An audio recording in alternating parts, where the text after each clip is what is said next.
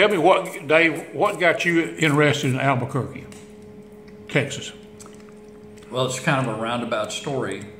When I joined the Buckhorn, a friend of mine who had been operating it before I got there pointed to a shotgun in the corner of my office and said, you might want to look into the history behind that shotgun because I think there's something to it. And I looked at it and I didn't really pay much attention to it until I read John Wesley Hardin's autobiography. In his autobiography, he talks about how he went on a mission to kill the sheriff of DeWitt County.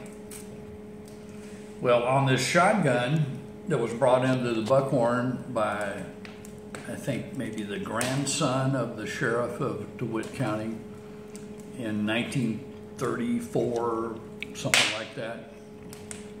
There's a postcard stuck to the stock, glued to the stock, that said, this shotgun was used to kill the sheriff of DeWitt County in the interests of law and order. And then it had the fellow's name and then the date, which I think was like 1934 or something like that. So it had been something that had been donated to the Buckhorn way back when. So I'm kind of connecting the dots between Hardin's autobiography, where he talks about killing the sheriff of DeWitt County with a shotgun, and there's a drawing in his book by Onderdunk of him killing the sheriff of DeWitt County with a shotgun. And then I'm looking at the shotgun over in the corner of my office that was used to kill the sheriff of DeWitt County, and I'm going, this is Hardin's shotgun. That's good. So that's how I got interested in Albuquerque and the story of that incident where Hardin and Taylor teamed up to kill Jack Helm because Helm had threatened Hardin's wife. Well, you know, today we went on a pretty great adventure, I think, in finding the old town of Albuquerque and the Jack Helm's grave that was next to the town of Albuquerque. Well, there's a lot of, shall we call it, serendipity into this story.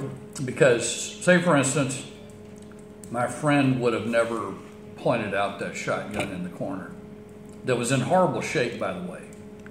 You know, we might have just thrown it away.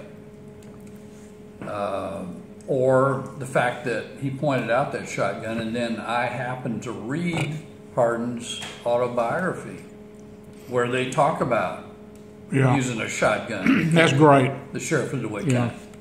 And then today, if we wouldn't have run into Mr. Wynn, if we wouldn't have had the GPS coordinates, if we wouldn't have been all kind of working together to find the site, and then if Kurt wouldn't have happened to stumble upon the grave site that nobody could find. That's right.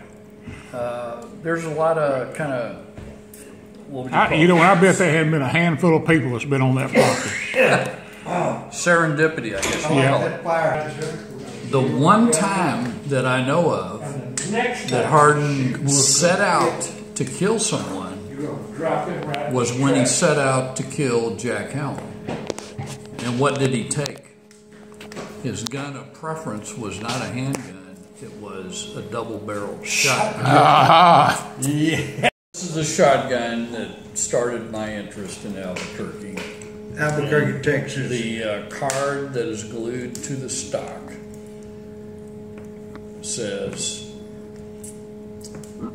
this gun belonged to John Wesley Hardin. It was used by him to kill the sheriff of DeWitt County. He later gave the gun to Sheriff J.C. Jones of Gonzales County, who killed several men with it in the interest of law and order.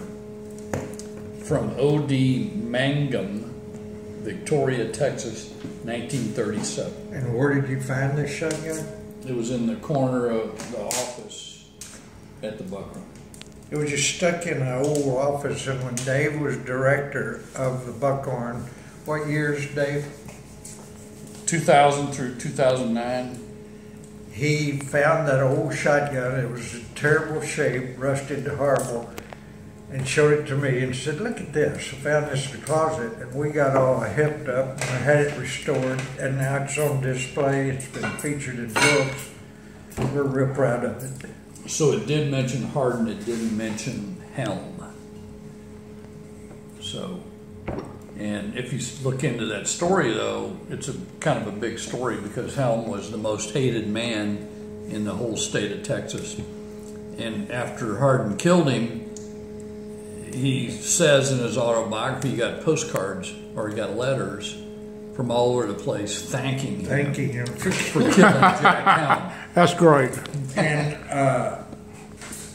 in Hardin's autobiography, there are sketches by Robert Onderdonk illustrating the killing of Jack Helm in the blacksmith shop in Albuquerque, Texas by what was Jim Taylor and Hardin.